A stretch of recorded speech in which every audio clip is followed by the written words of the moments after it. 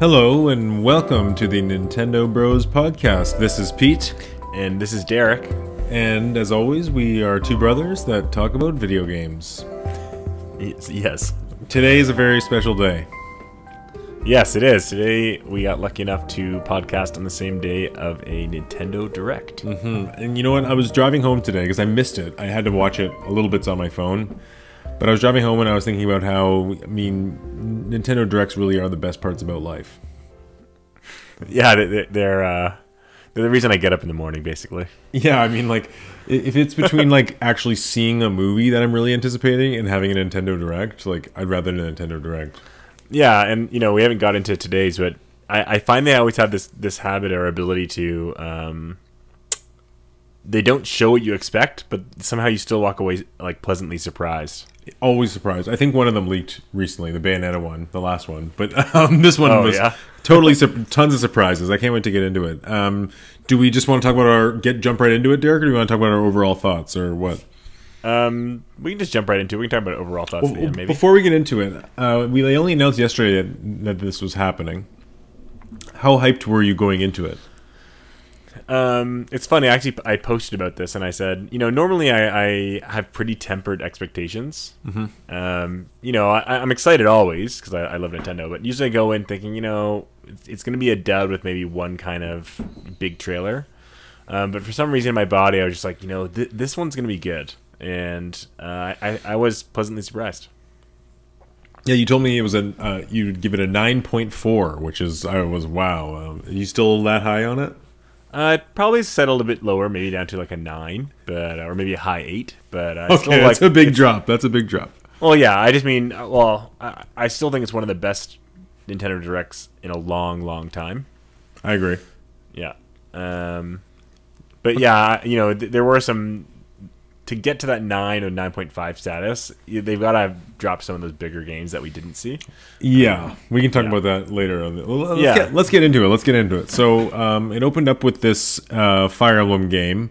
Probably not the Fire Emblem game people expected. This looks like a sequel to the last Fire Emblem Warriors, right? From Tecmo Koei, the Musou game, the Warriors game. Yeah, it's almost the same thing as... I would relate it to... Age of Calamity, how Age of Calamity is focused specifically on Breath of the Wild.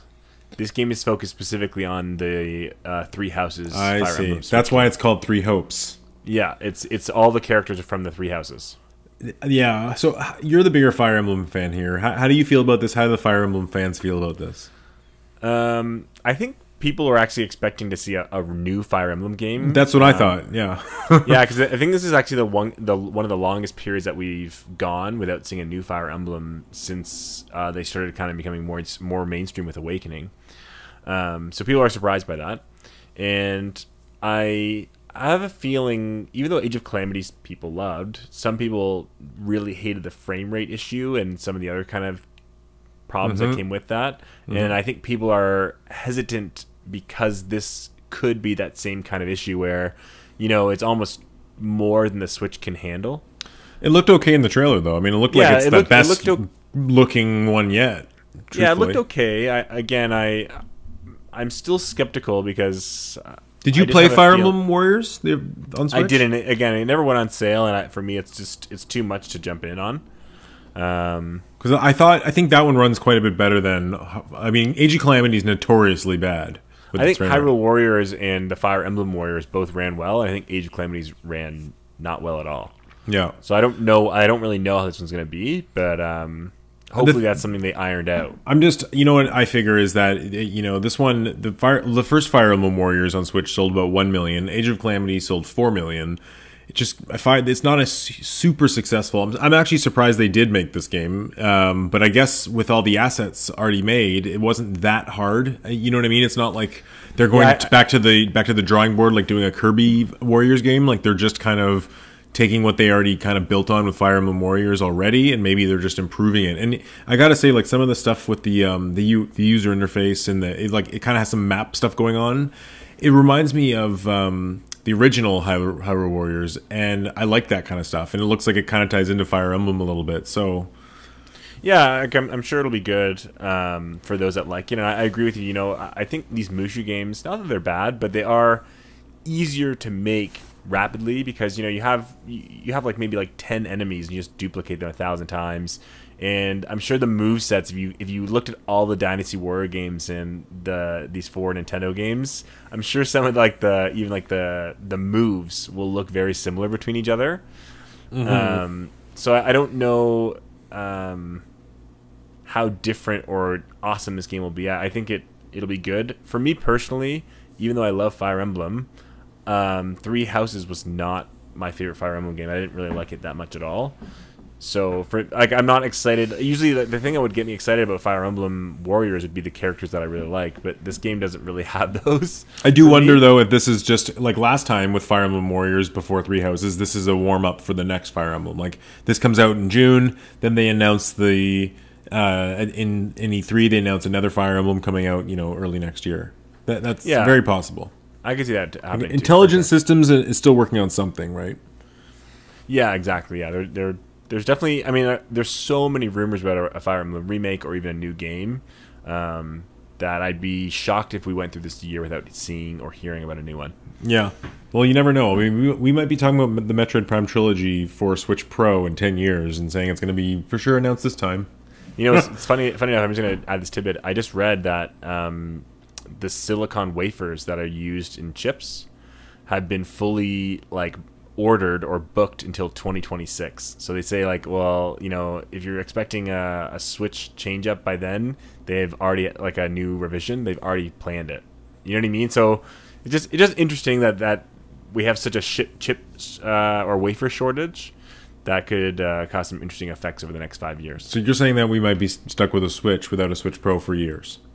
I don't know how that all works. I'm just saying, if you think about the PlayStation 5 shortage and the Xbox Series X shortage, and I don't know if there's a Switch shortage or what their plans are in the future, but let's just say all of the stock for these wafers that go in all electronics, including Apple, are back ordered iPhones, until 2026. Wow. Are back ordered until 2026. Well, they must have plans. But anyways, let's get back into the topic at hand, which is the Direct. Yeah.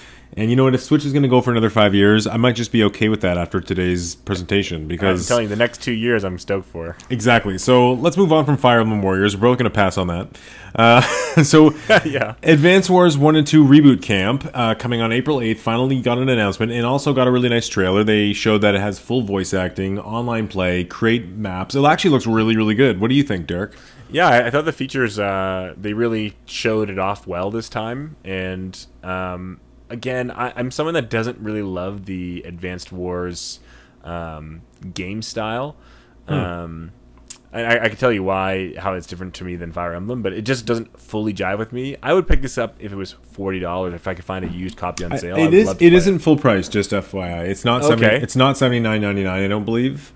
Okay, so that might tempt me a bit better. Again, we'll see. I think it looks great. I'm not criticizing the game at all, just for me personally. But yeah, I agree. I thought you'd be all over this because I know you like these kind of puzzle, strategy, games.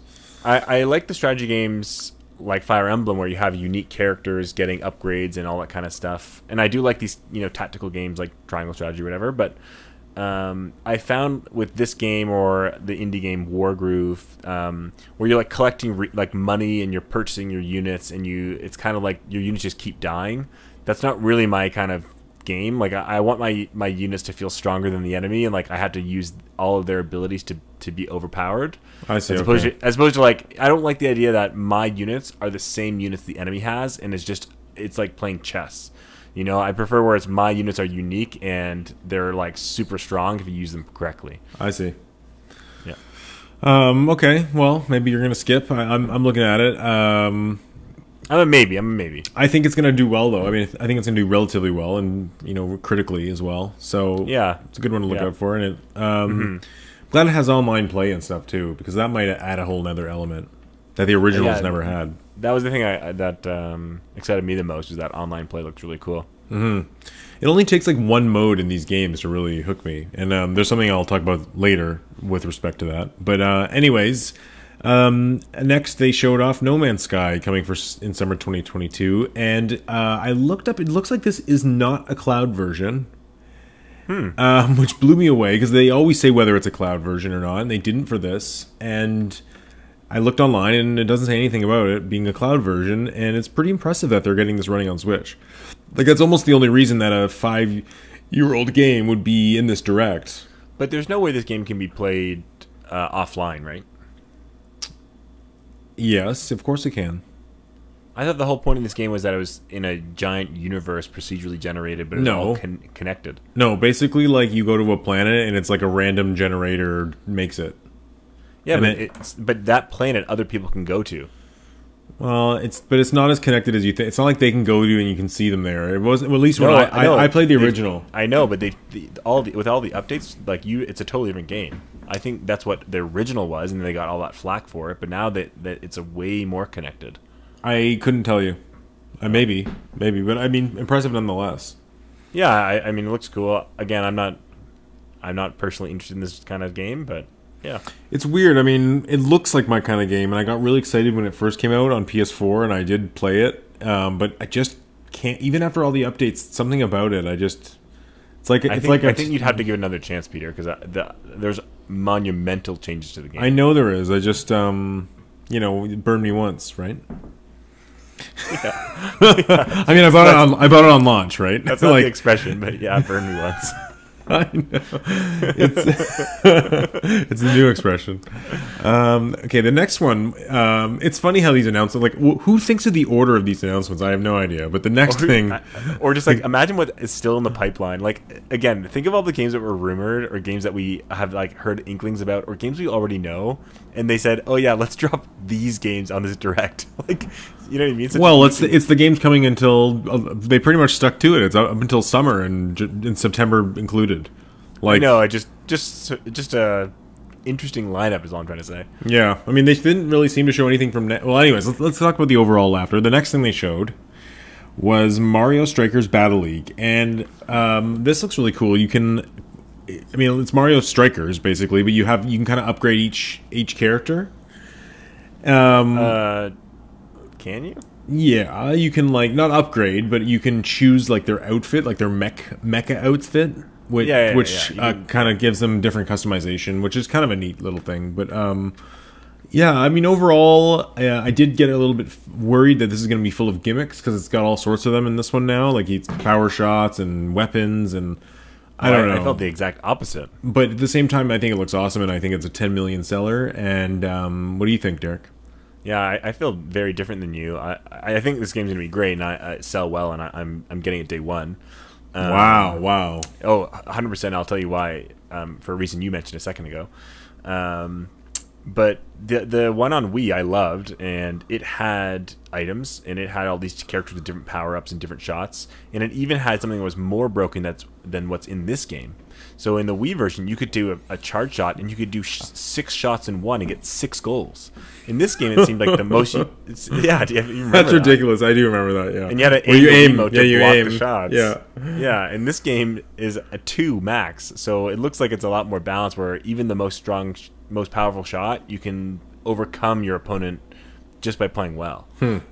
So that interests me. But the reason I really want to get this is it has 8-player single couch co-op, or couch play. I know. That's wild. That's my number one reason I want to get this, because I have at least 5 buddies that will play this, and I can probably wrangle another 3.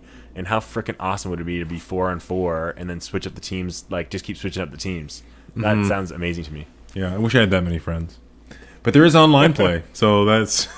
yeah. So you can play with the strangers. You know what I thought was interesting was that, you can kind of predict this game was coming because the others were so successful, and, Next Level Games finished on Luigi's Mansion 3. So we know that, like, Next Level Games probably developed this.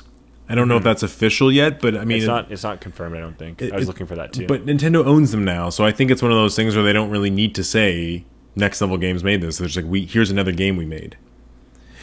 So I thought that was interesting. I feel like before they bought them, they may have mentioned, and from Next Level Games, yada, yada, yada. But now they're kind of like, and here's this. Yeah. Interesting little note. But yeah, this is going to be huge, I think. And it seems like they're really on every year with a new Mario sports game, which is a smart way to go. Like, next year should be baseball.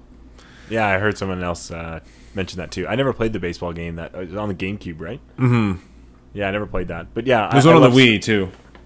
Oh, I love Strikers, so for again, Mario Golf and Mario Tennis for me on the Switch didn't interest me, but this one really does. So I'm excited to hopefully it lands well. It looks like it will, and the animation and everything looks really good.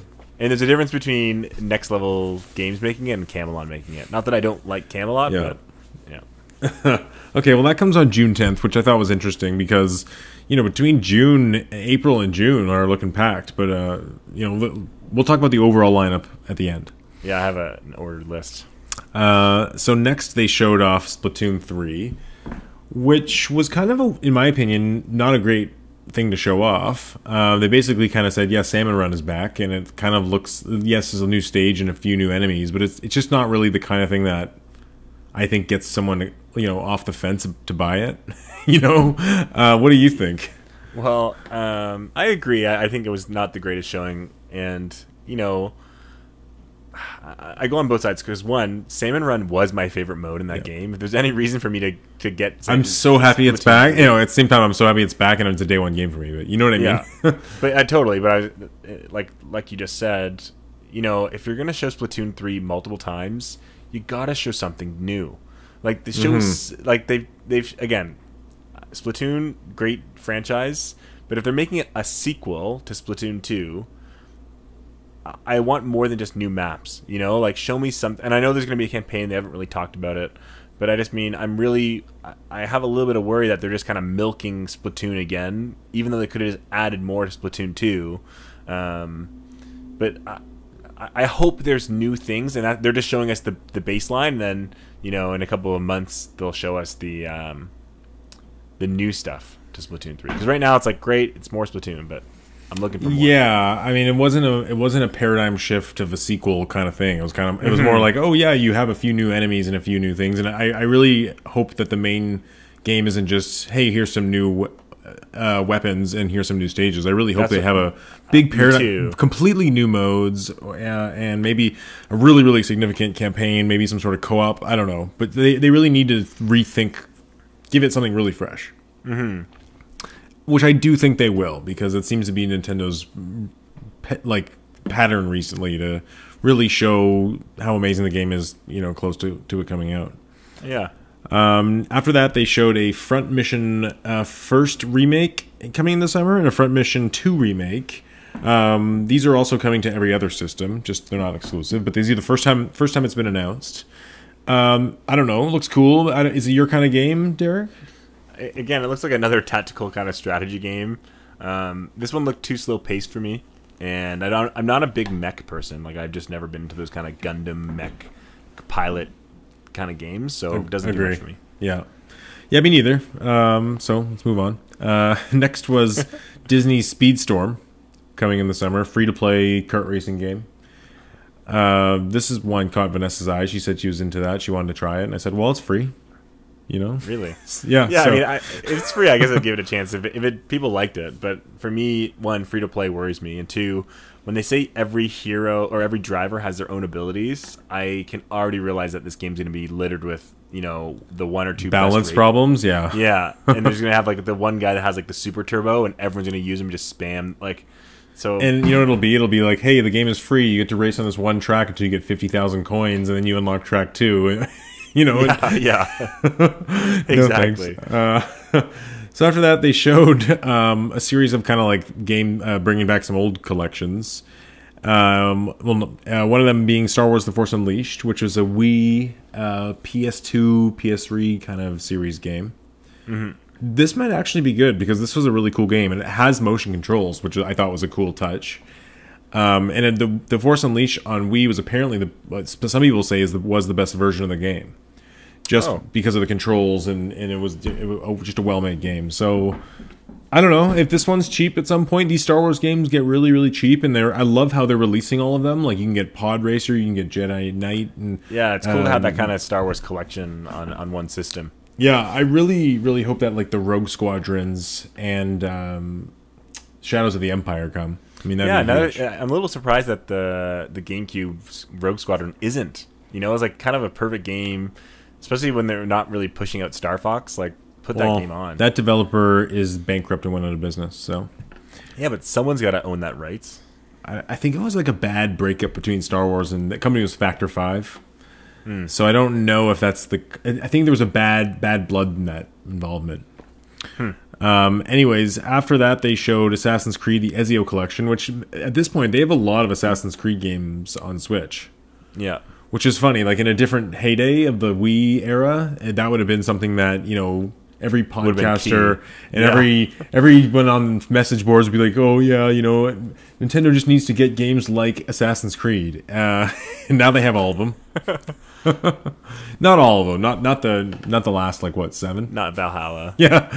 They only have the first 9, not the last 12. I think it's they actually have the first 9, not the last 3 or whatever. I think they have almost all of them. And this is 3 of them. Another 3. I'm surprised they're able to get them all to run on Switch so well. I mean, the footage didn't look great though. It looked pretty low resolution. 20 to 30 frame. Yeah. Yeah. Comes on February 17th. That's tomorrow. That's next week. Yeah, it's really soon. How could they keep that quiet? Okay. I'm not gonna get this. Are you? I'm not. I don't like Assassin's Creed. I can play one Assassin's Creed every 5 years when I forget that I don't like them, and then I restart that cycle. Yeah, I mean, I just don't like them straight up. I've only played 2, and I liked the ones I played. I played Black Flags because I thought it was cool to use the ship and be a pirate. And I played the one in Origins because I thought ancient Egypt was really cool to explore. Well, good for you. You wasted hundreds of hours of your life. I didn't 100% them. I just platinumed them in a weekend. So after that, we were shown a really awesome game, SD Gundam Battle Alliance. Now, this is from a PlayStation remake? Were you serious about it being awesome? No. Okay. I skimmed over it because I didn't care at all. Yeah, I think this is a remake of a PlayStation game.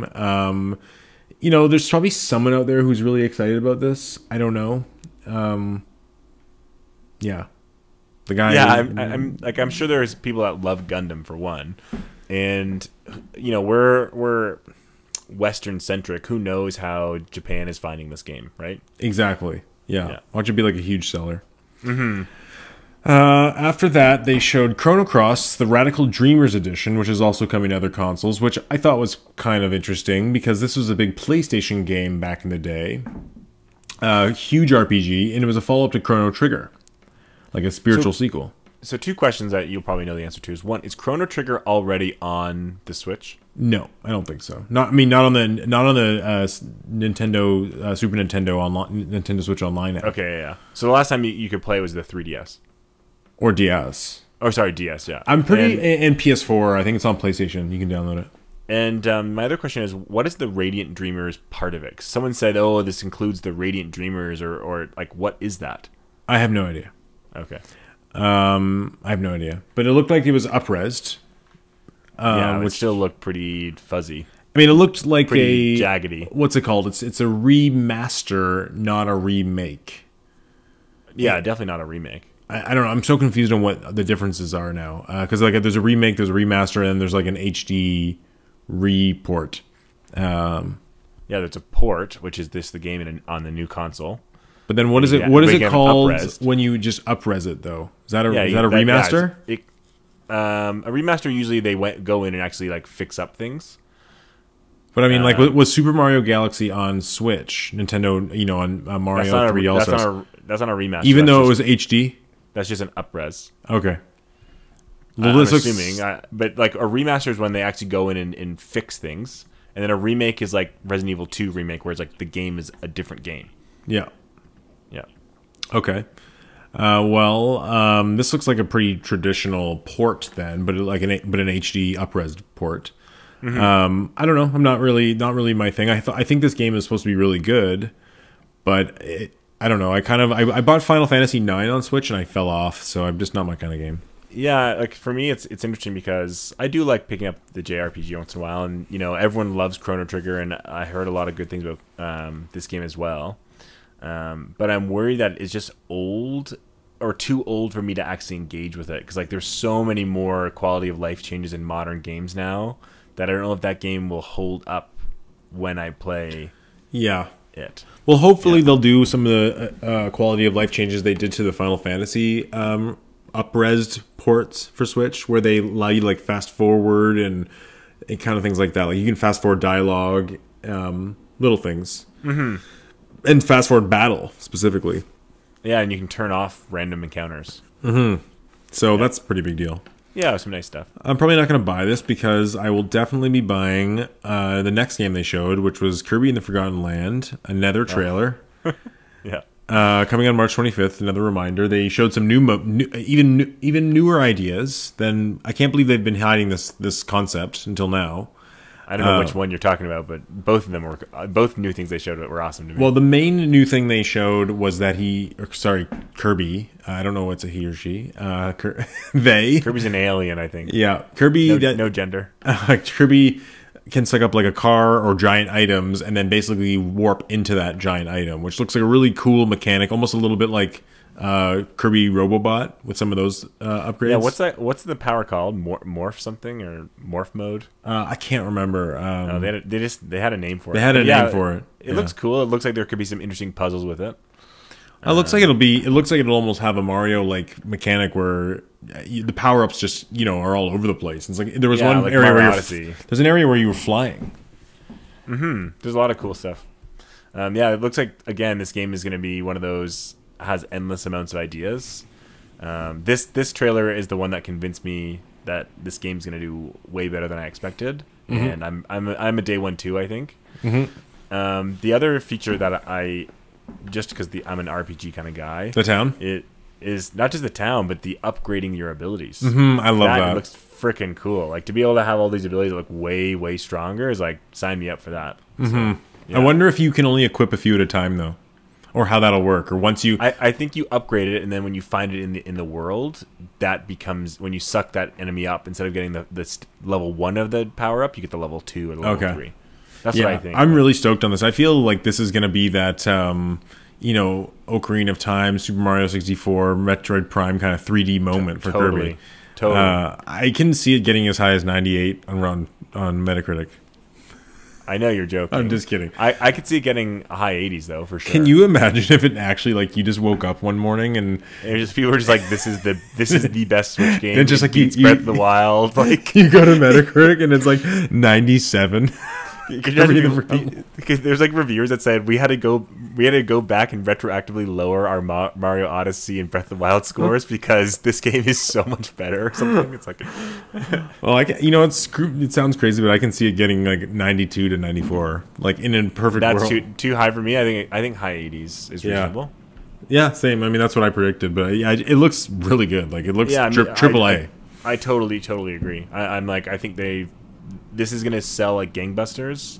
I think people are going to love it. It's going to review well, and I think this is like the path forward for Kirby. And it's kind of interesting just because Pokemon Arceus came out last week. Sold 6.5 million in a week. I know, and neither of us got it. And I have friends that did get it, and they thought it was amazing. My friend got it, and he raved about it to me. My friend too, and he said, this is the way Pokemon should go. So it's kind of interesting. They talked about this as being. I read someone saying this is the renaissance of Pokemon. And yeah, it's I saw interesting that. I think that maybe that's Kirby too. Maybe this is a year of like a lot of these IPs are going to come out and just kind of change their formula up enough to be like really fresh and cool. Yeah, like I think this is the year that Mario Strikers becomes like a huge Mario Party like sizable franchise as well. But I think this Kirby has tons of potential to be like the big one. I agree. Yeah, and like I could see Star Fox Adventures 2 coming out, Same. Eternal Darkness. At this point you just never know because, a lot of these announcements are going in line with what I was saying last episode was that Nintendo's really on this streak of announcing games and having them ready months later. And it's super impressive that they are able to have all these games ready in such a short amount of time when we're still waiting for, certain games from Microsoft for 20 years. I know. Actually, like I just love that about Nintendo, right? They don't need to have 4.5 years of us seeing one trailer a year. They can say, hey, we got a new game coming out in 3 months. Like even Kirby was not announced that long ago. Yeah, it was announced in the fall. Yeah, so there's a lot. I like that style. It just shows confidence, and they should. Like their games are looking good each time. After that, they kind of had an interesting little commercial for MLB The Show, which is the former Sony exclusive baseball game, Sony published, which is now coming to Switch. So this is good. I mean, it actually looked okay. Like it's if you want portable baseball, this is going to be the best way to play it. For sure. Other than the what's it called? The what's that other? I don't know. I don't care about baseball video games even a little bit. I mean, you're not buying this day one? Heck no. It is funny though that the Switch now is going to have Microsoft published games and Sony published games. And Nintendo published games. And Nintendo. It's the only one that'll have all three. But it won't have EA. That's true. I guess Nintendo published games will never come to other systems, eh? I mean, maybe. I think, like, would they ever put, like... You never know. You never know, right? One day everything will be streaming.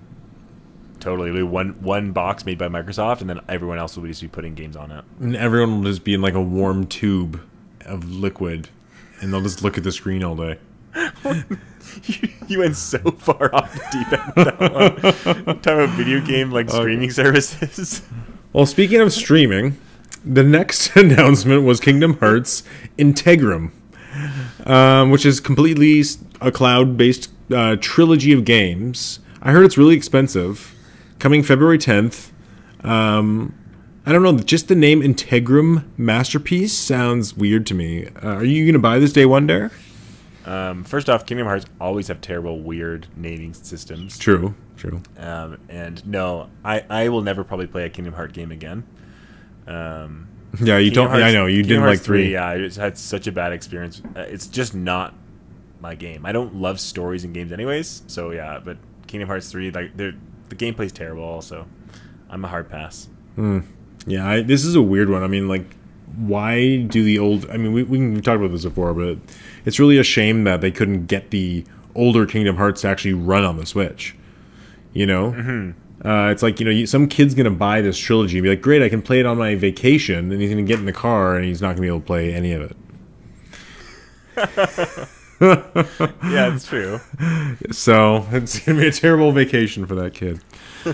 After that, though, they did show another one in Klonoa Fantasy Reverie series, which I haven't really had time to actually look up any of these games and what they include, but I think this is a remastering or up-res re-release of some older Klonoa games. Do you know any more about this? I don't really know Klonoa at all. It looks like a platformer, and you might know better than I would, but it seems like people online are excited for this to be brought. Again, I don't know anything about this franchise. I know nothing. It was just a high-quality 2D, 2.5D platformer on the PlayStation, and I believe they had a pretty good game on PS2, and then another good game on Wii. So it's like a trilogy of these Klonoa games that they've always been good. They've just always sold really, really poorly. So... I don't know. This is one of those things where I will probably grab this if it's cheap. I'm more into this kind of 2D platformer than I am Ukulele. Kirby. No, Ukulele as a 2D platformer, 2.5D, because I really I like the simplicity of it. Right, you kind of sit down, turn your brain off, play through it. I don't like how Ukulele you have to go redo levels and explore them and get upgrades to unlock new levels. That annoys me. Ukulele, like the first one or the Impossible Lair? The Impossible Lair. I don't know. I know you never played that. But it's just kind of a brains-off platformer is what I'm into. Okay. That's why you like Psychonauts. Yeah, I gotcha. Yeah, exactly.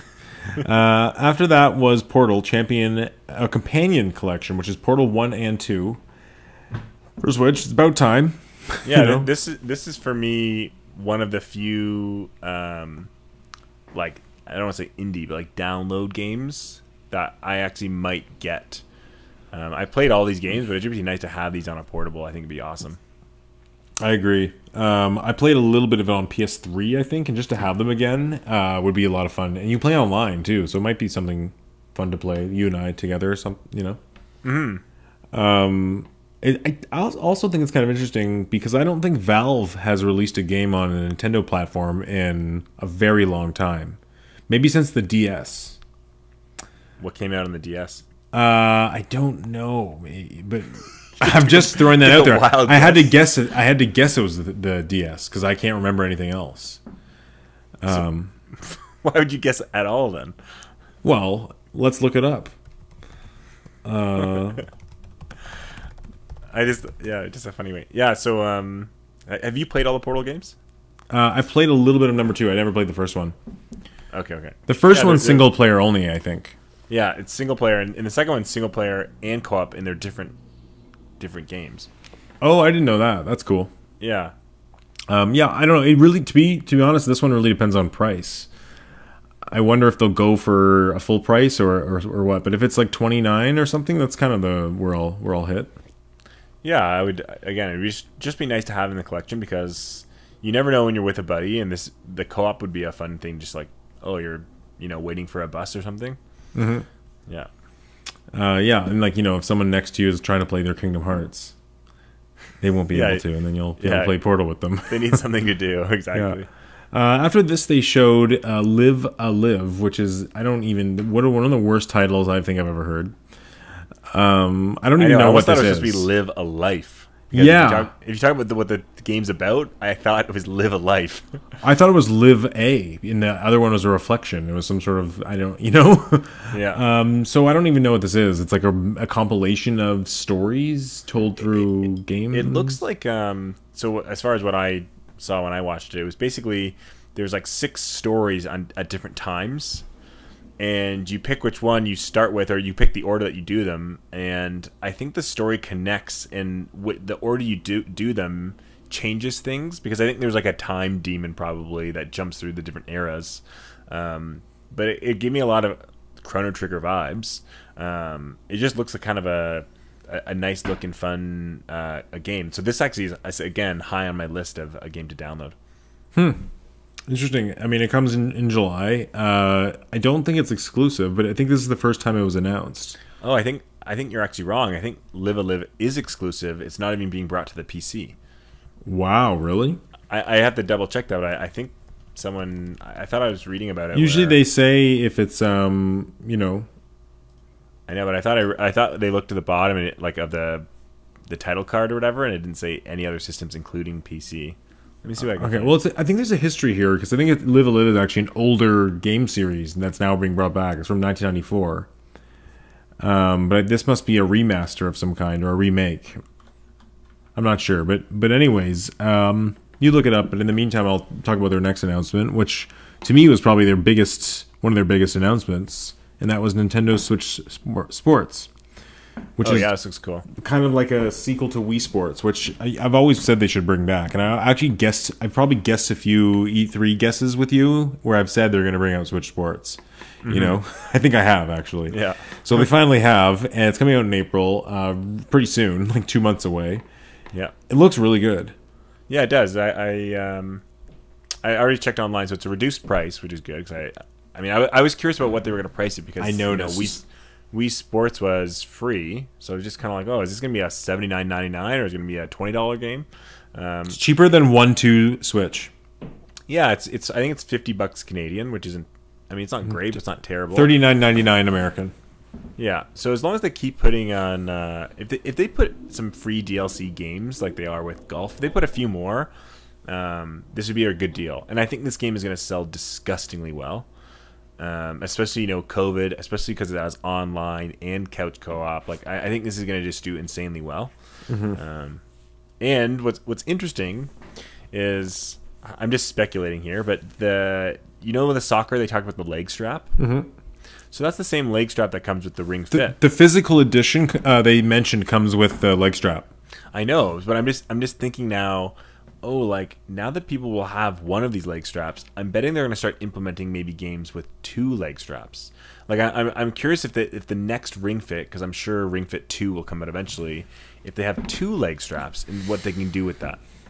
Like there's some cool ideas there. I think that I don't know. I'm just speculating, but just interesting. Yeah, I thought that was pretty cool to use the leg strap. But I mean, I'm more interested in the tennis and the bowling, and they kind of showed a quick little version of the online play in bowling, and you're playing in with 16 other players, and it's kind of it looks like an elimination mode. Looked good. Yeah, it all looked really cool. Yeah, and even the new games are kind of fun. Like volleyball looks pretty fun. Mm-hmm. The only one I was disappointed is no archery, because that was one of my favorites. Archery. Oh, Yeah. that was in the second one, right? The Wii U one. The Sports Resort. Or sorry, yeah, the Motion Plus one. Yeah. Yeah. But the avatars looked a little weird, and but you can use Mii's. It's been reported. And the backgrounds I thought looked really good, like really well done backgrounds and user interface. And it looks well polished and stuff. Like no complaints at all. I don't know. I think this is for the casual people, and I mean, for me, it's like okay, I get it. It's nice to have, but I don't know. I mean, I'm probably gonna get it. Yeah, I mean, I probably will too. Just 'cause it's a game that, again, if you think about Vanessa or Sarah, like our girlfriends, like that's the game that they would probably want to play, and I could bring it to Sarah's family's house, and they would all play. Mm-hmm. Yeah, and it's the kind of thing where someone mentioned that eventually they'll be able to pack it in with the Switch, and like maybe sell a white Switch with it packed in, which would be huge. Oh yeah, that's smart. I didn't even think about that.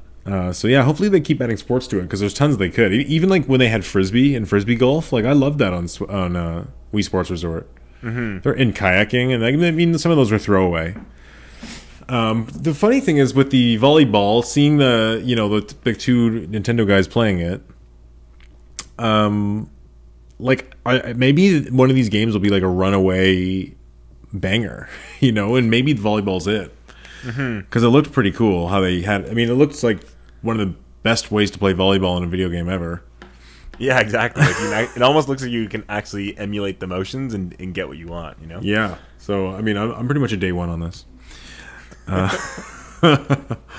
After that, they showed Taiko no Tatsujin Rhythm Festival, which is a drum-based game. I thought at first this was going to be like a Rhythm Heaven tie-in, which I don't think it is.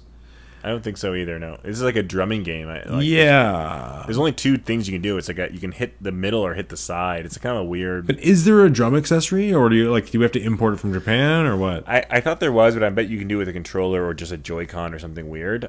I haven't looked too much into it because the moment I found out this is like a rhythm game with only two different like notes, inputs, yeah, it doesn't interest me at all. I'm really surprised that this gets localized.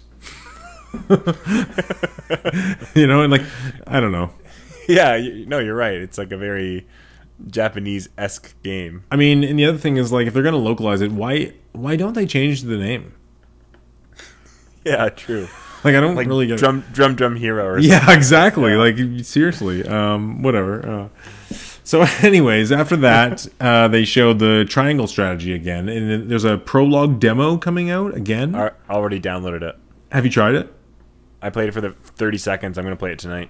Okay, and it carries over to the main game. But the last demo did not. The last demo, I think I didn't play it. I just think it was a random section of the game, like it was like a battle or two. Where this is actually the first 3 chapters of the game. Okay, I'm going to try it. I'm going to download it. Yeah, I'm really excited. This game looks like the best mix of Final Fantasy Tactics and Fire Emblem. It's exactly what I want. Yeah, and the trailer they showed it again, I think, later during the... didn't they? No, this is the only time they showed it. But it looked really good.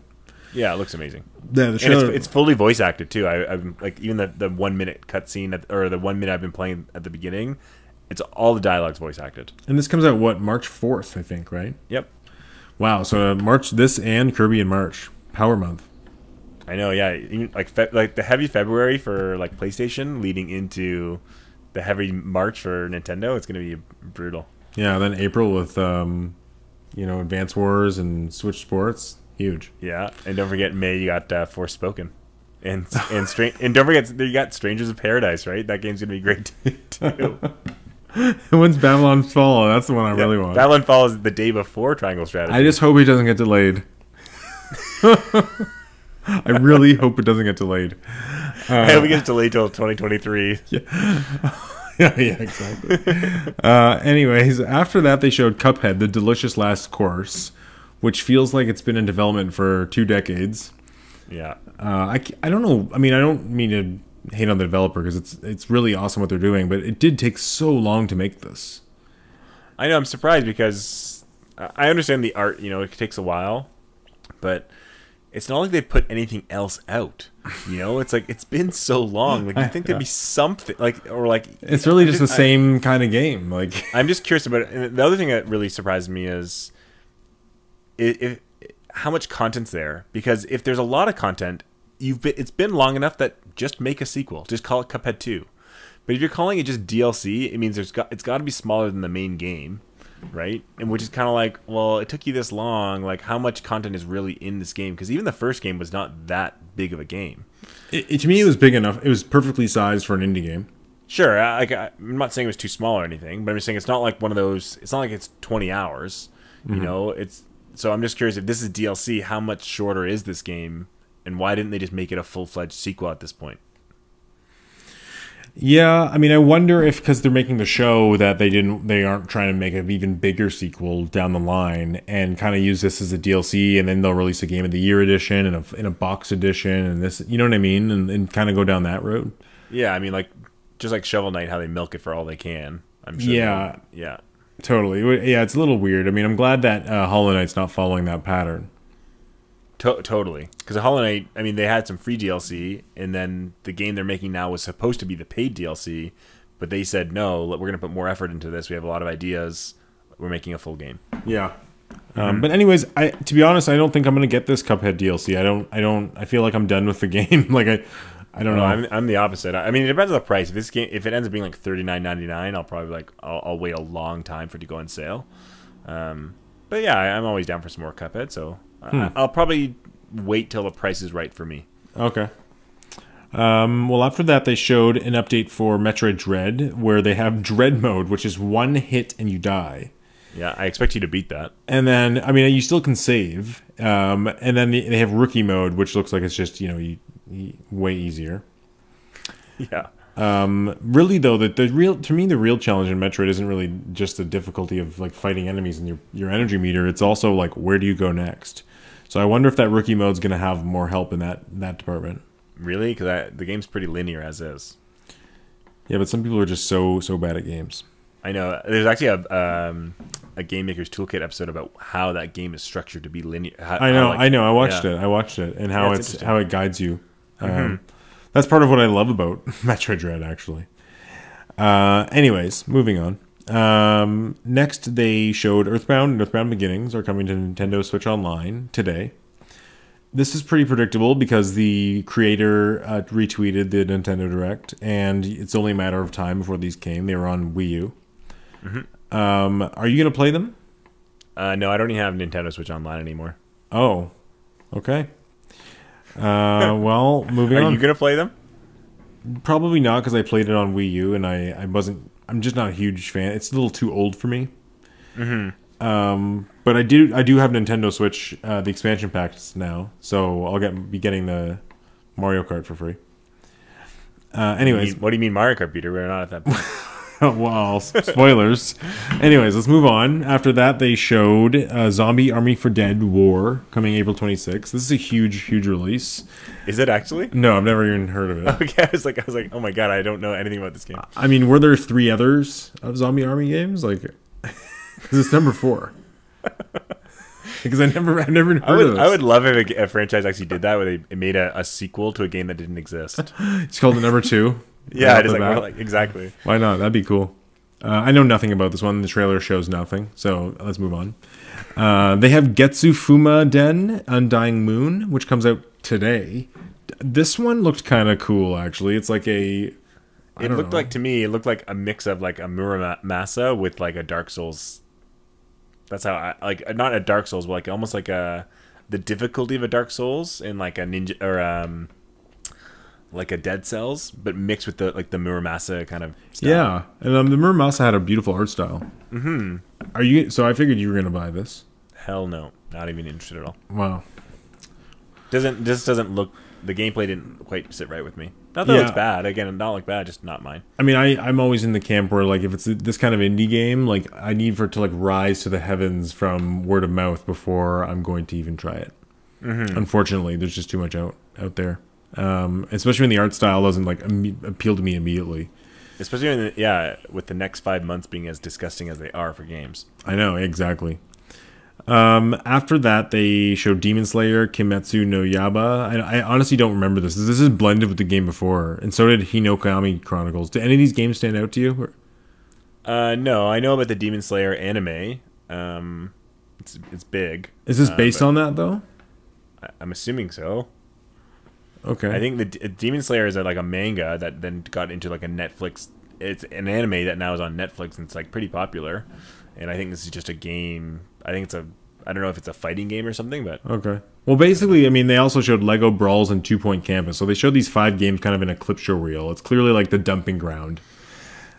You know what I mean? Yeah, the games that are good enough to make the direct, but not good enough to get like a spotlight in the direct. Exactly. You can start to see that, like, some of the thought process to like what they showed off, right? Because like, you know, they kind of show off good stuff throughout, but really save the big ones for the end, and then they kind of show the crap right before the good ones at the end.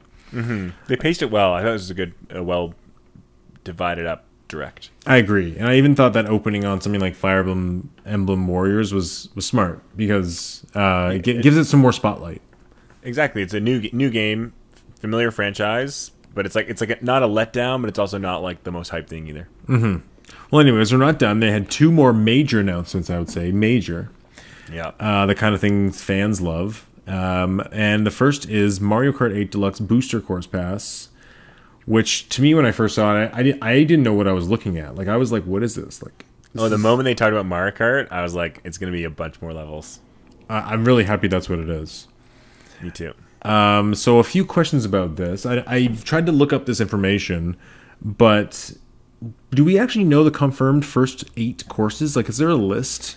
So someone actually did write it. I was looking for it. That's the thing. Like, I really couldn't find it. If you can find it, can you let me know? Because I saw that. I just want to know which ones from which games. It looks like there's 2 from the in the first pass. There's 2 from the mobile version. Yeah. Give me like 2 minutes of scrolling and I'll find it. Okay. Oh, so this is what people are predicting based on the 8 pictures of Wave 1. Okay. So Paris Promenade, that might be a World Tour game level. Toad Circuit, Choco Mountain from the N64. Yep. Coconut Mall from the GameCube, I think. Mm-hmm. And then the other cup is Tokyo Blur, which again I think is a. I think I saw Luigi's Runway from GameCube Double Dash. It's not in the first 8. No. The next one says Shroom Ridge, and then Sky Garden from the Wii, I think, and then Ninja Hideaway. Cool. I mean, I think this is awesome. It's really cheap too. $25 for all of them. Yeah, I've already purchased it for my Switch. $32, I think, Canadian or something.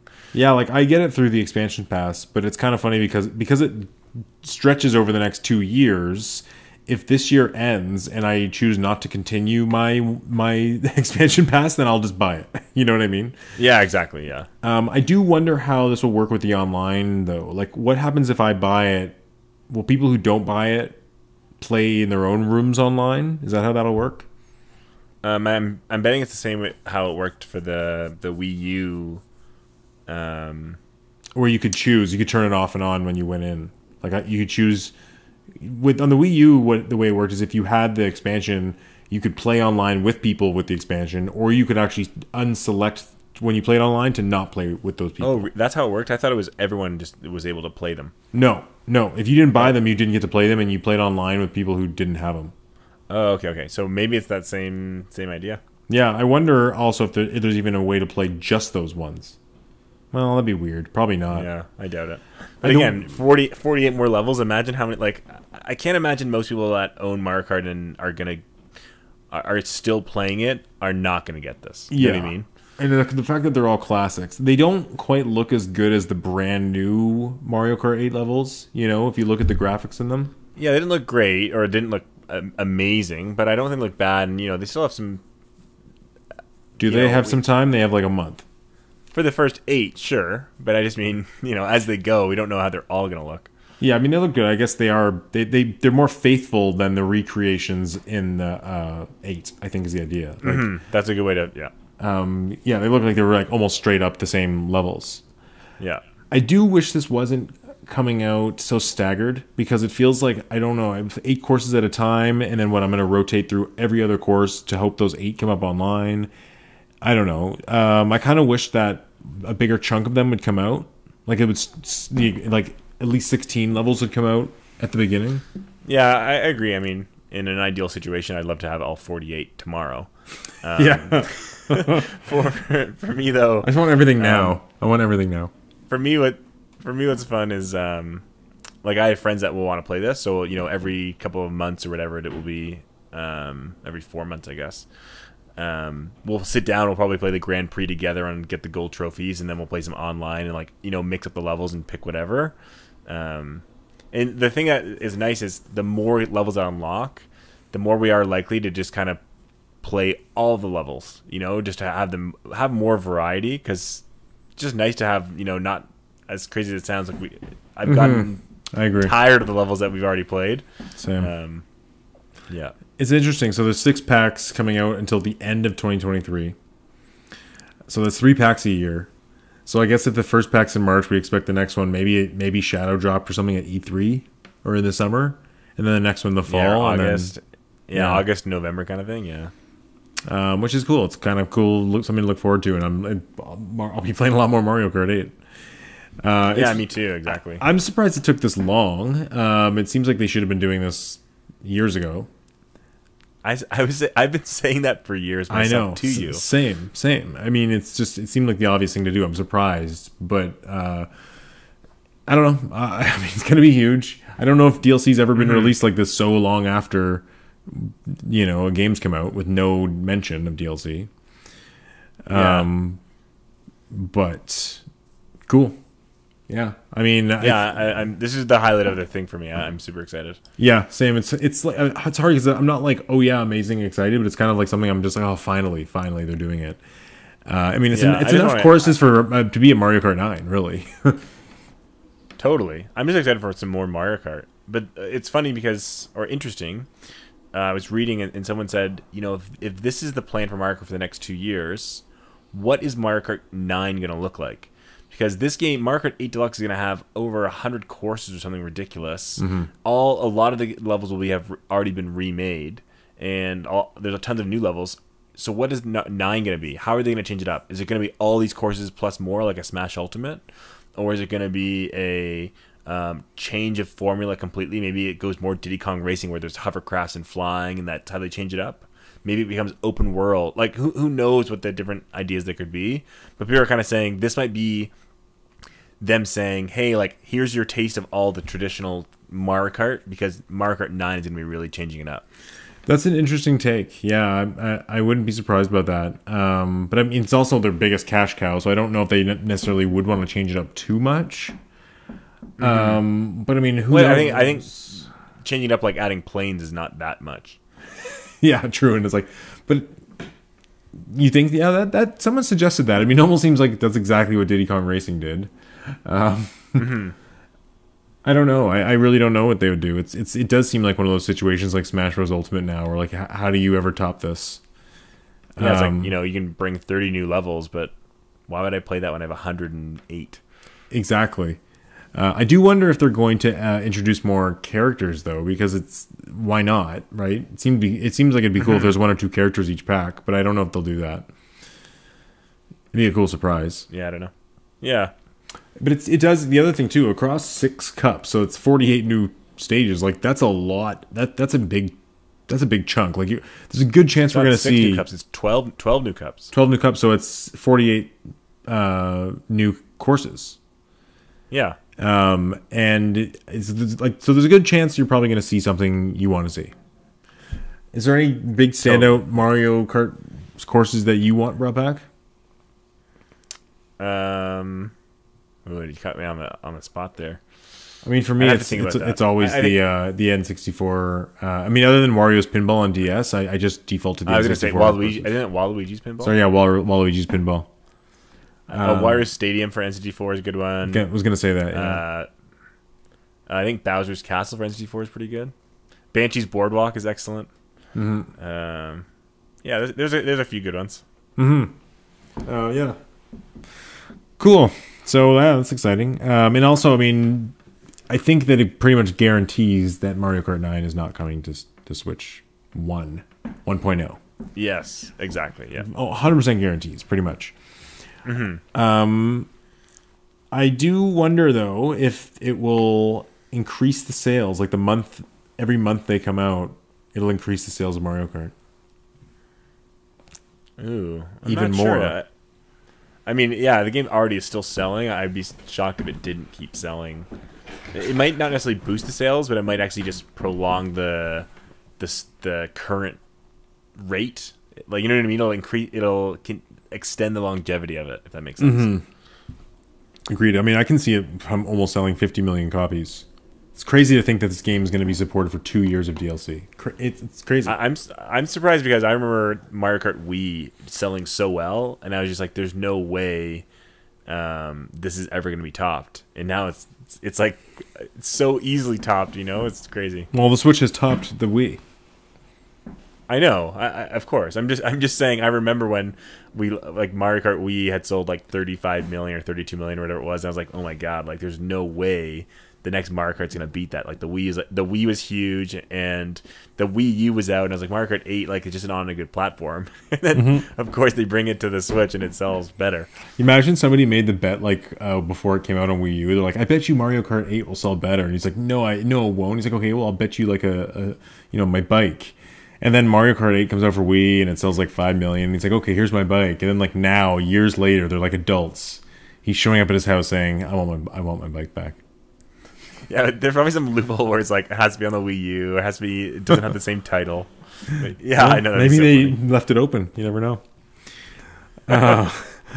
Yeah, so right, last announcement. Last announcement was Xenoblade Chronicles 3, which seemed like it was kind of leaked. Like everyone knew it was coming for some reason.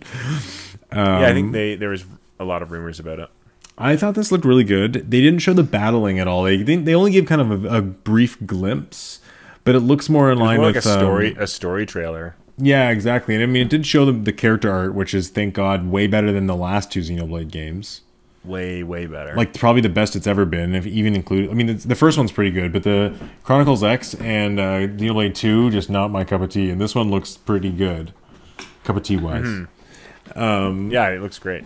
And the environments look great, and it looks a little bit more akin to Xenoblade Chronicles X. That's like an open world rather than the guided sections. Like the world looks huge and open. I hope that there's like flying and mechs, and they do have some of that. But I don't know. It's coming out in September. I think you're going to be wrong about that. I mean, I think it looks as open as the Xenoblade 1 and 2 do. I don't think it's going to be like X open world. Some of the screenshots and the clips that people have examined lead them to believe that. Okay. I mean, who knows? I haven't really gone through those threads and looked at what people are saying. But yeah, I mean, it looks, again, I'm not a big Xenoblade fan. I played the first one and some of X. I like them. Those are the kind of JRPGs that I don't like, when there's like 70 or 80 hours and like the story is so complicated, and that's not for me. But yeah, there are a lot of people that are excited for this, so good on you. Yeah, I mean it's a AAA big release nonetheless. I mean, I think it'll be the best Xenoblade. I'm really now excited to add one of these games to our Metacritic fantasy league. I was thinking the same thing. We got a few that we could add. Yeah, and I think Xenoblade Chronicles will just be an interesting one. I hope somebody adds it. I don't know if I want to use my one on that, but well, you have to tell. I don't think my friends are going to remember to even know that they have that rule to add. So well, I can tell them. I can message my friends and be like, "Hey, can you recommend this to Derek?" But anyways, let's not talk too much about that. Let's talk about the overall. So you said it was a 9 out of 10 for you, 9.5 even. I didn't say 9.5. I know you dropped it to a 9. It's a very good direct. I would probably give it a 8.5 or 9 as well. Yeah, it was really good. I mean, it didn't. So at the end of the day, it really didn't have anything that knocked it out of the park for me. Again, I agree. It missed those 4 or 5 games that you and I keep talking about, right? It missed Metroid, Zelda, Metroid, Mario. It missed Silk Song, Mario. It missed Teenage Mutant Ninja Turtles. Like it missed those kind of big games that we keep wanting to see. But somehow that's what I was saying. It's like I love this that they showed games that we did not expect. They showed things we did not expect, and they landed. Like it was good. Even though the director maybe didn't announce a lot of big games that I want to see, there's a ton of Switch games I'm going to end up buying in the first half of the year. If I just look at this list alone, it's huge. And I think one of the big takeaways with this is, even like you said at the beginning of the podcast, considering Pokemon Arceus Legends just came out, Like this year is going to be disgusting, especially if there's still games we don't know about coming in the second half of the year. And with Splatoon landing in in the summer, I remember you speculated it might be their big fall release, but no, they announced it's coming in the summer. Mario Strikers is coming in the summer. Fire Emblem is coming in the summer. Even Xenoblade is September, so that kind of raises that point of what is October, November, December. Exactly. So, anyways, I mean, up until September, very powerful. But what do you think? I think there still is games that are still coming this fall. Maybe some of the quote unquote no shows of the Direct, like the Metroid Prime remake and maybe Breath of the Wild 2. Do you still think? I don't know when those. Yeah, I think something. I mean, there's also Bayonetta 3 to think about. I think Bayonetta 3 is definitely second half of the year. If it's coming this year. Yeah, so it's not what we're talking about, second half of the year. Yeah, I mean, but I just don't think it means that it's in development trouble necessarily, that it wasn't shown today. I just think it's. Oh, I agree.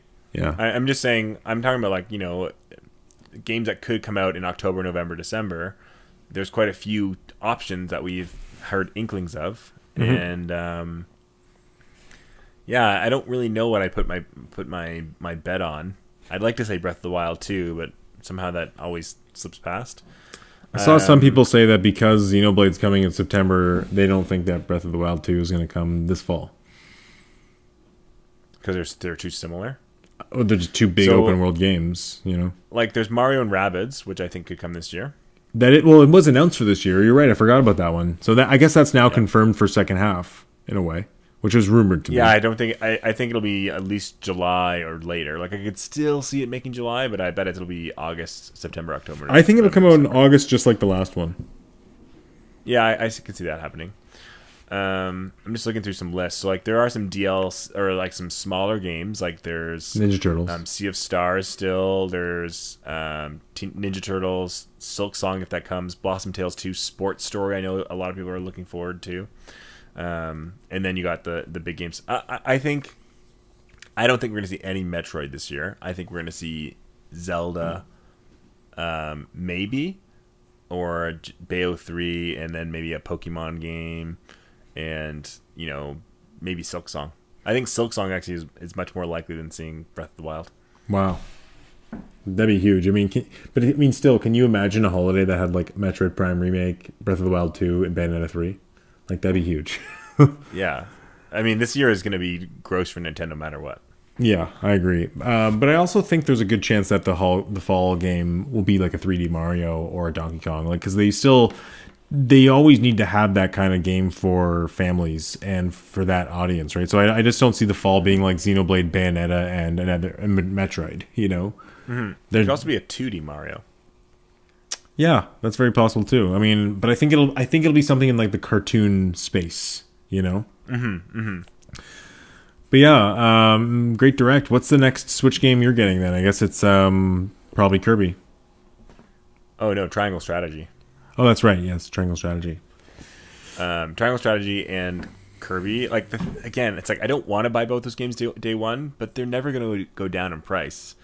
I think Octopath is actually still up in price. It's actually gone up in price. So, the physical edition, yeah. Yeah. So I just I think I'll get both those games day one, and those will be my March games. So I have 2 games in February for the PlayStation, 2 in March for the Nintendo Switch. And then who knows what April will bring. April will bring Switch Sports. And Advance Wars. Yeah, and Chrono Cross. So I guess, do you think we'll see another Direct, or is it E3 the next? I think E3. I don't think they really need it. Like they had pretty confirmed dates already and showed stuff. I think what we could get is instead of Directs, we could get like sometimes they do those spotlights on certain games, right? Yeah, tweets. I could see like a Mario Strikers, like a Direct for just Mario Strikers, Yeah, good point. Because a lot of these games actually, now that you mention it, will come out before E3, like Advance Wars and Mario Strikers. And we had one of those kind of deeper Directs for Mario Golf.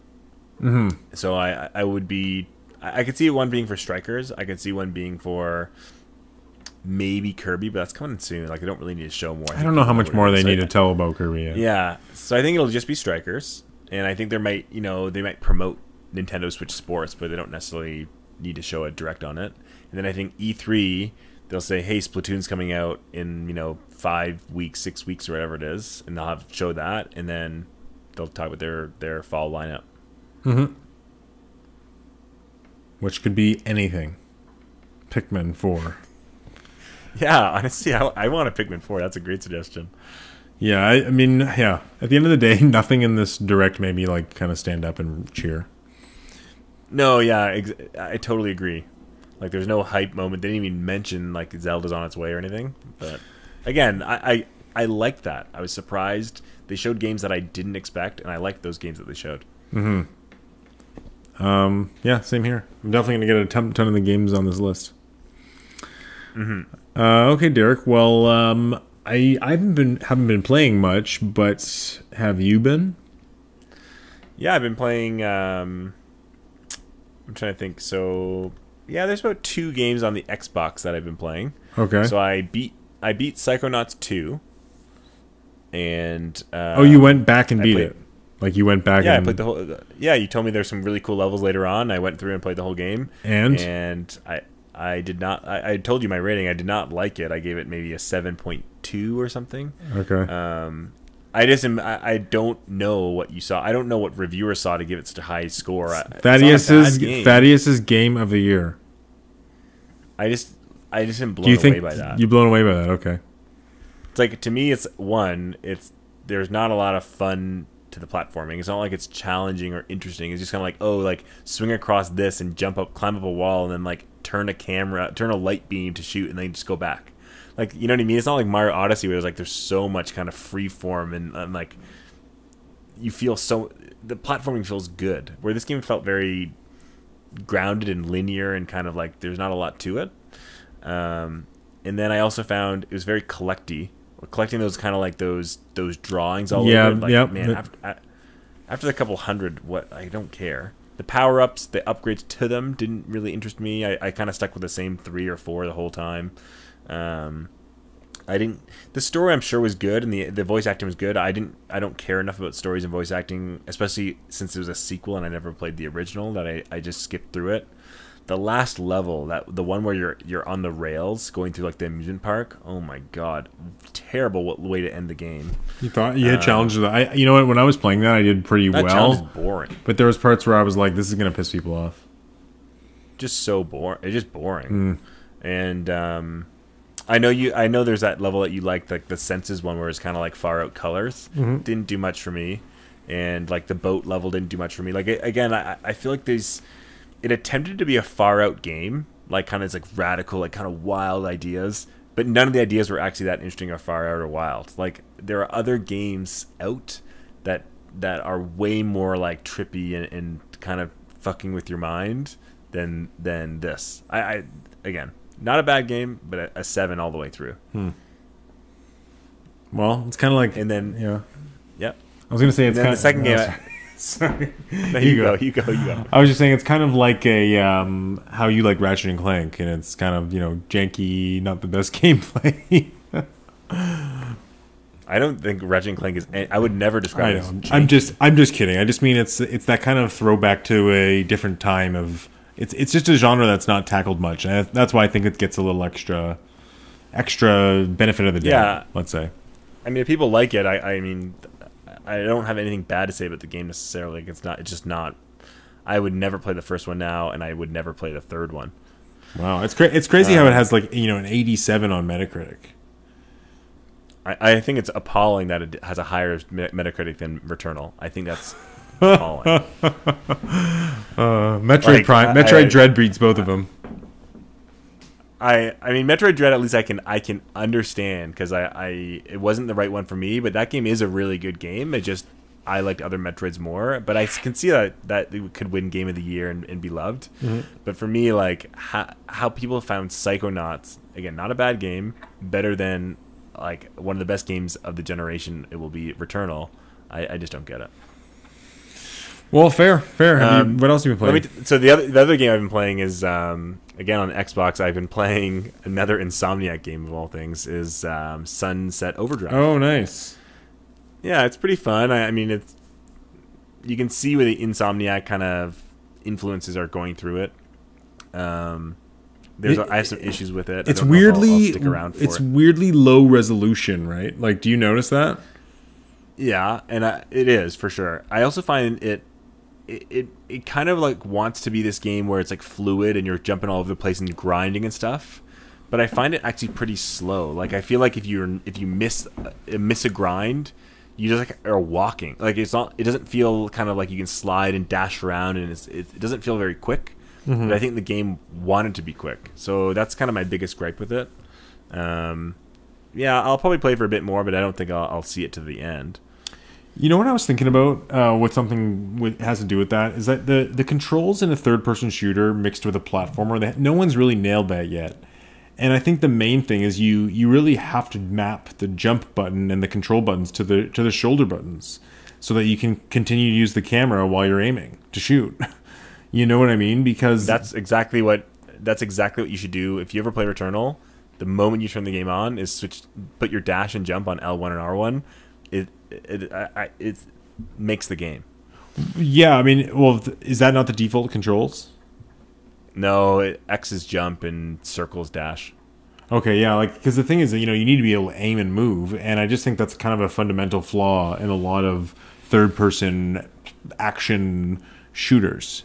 I mean, it's something like Resident Evil 4, or like a really tight shoot where you're more shooting than you are platforming. It makes sense.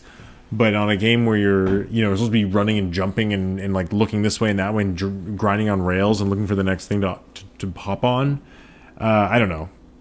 So it works if you're really good at it. But I find I've been using my claw hand a lot more than I want to recently, because any game where you have to hold down a button to move, you then can't move the camera, right? Yeah. So like in GTA and a lot of those games where I'm driving, I'm literally claw handing the acceleration while I'm moving the camera. Oh, I refuse to claw hand. If it doesn't work, then I would stop playing that game. Well, I mean, even claw hand is so uncomfortable. But even like Breath of the Wild has that problem a little bit, right? Where if you're riding the horse and you want to keep pressing the A button to make it go fast, you then have to take your finger off the camera controls. Yeah, but to me, I would just recenter it and then just press A and then recenter. Like, that's not a big deal. True. Yeah. To me, it's for games like Returnal and Sunset Overdrive, where you have to constantly be using your camera and constantly be shooting and constantly be jumping and dashing. That's the kind of game where like there's no other way to play it. So if it was clawed, I would just stop playing it. Mm-hmm. Yeah, true. I mean, I still think Sunset Overdrive is fun, but I mean, me too. I'm still playing it. It probably was better at the time and the place. You know what I mean? I mean, now that so many other games have surpassed it, and it does. I also don't really love the story or the style, which feels like it's trying so hard to be cool, but like edgy, but in the wrong way. Like I don't even know. I don't like it for that reason. Yeah, so I don't know. I actually really haven't been playing much. I've been playing Forza Horizon still. I love that game. You love it? Wow. It's such a good game to play for like 20 minutes or for 2 hours. Like, I am so into it. Do you play online?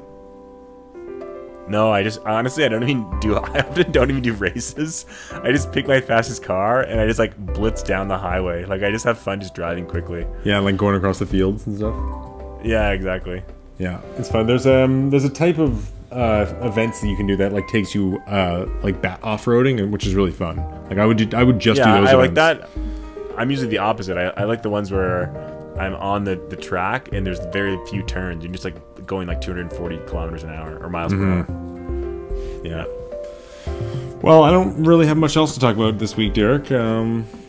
Good direct day. Yeah. Yeah, good direct day. That was a fun podcast. Yeah, and it was a good direct. I feeling good. I'm feeling happy. Yeah, I'm worried about some of my score predictions, but otherwise I'm feeling good too. Yeah, I'm worried for you too. Okay, Derek. Well, this is Peter signing out. And this is Derek. See you later.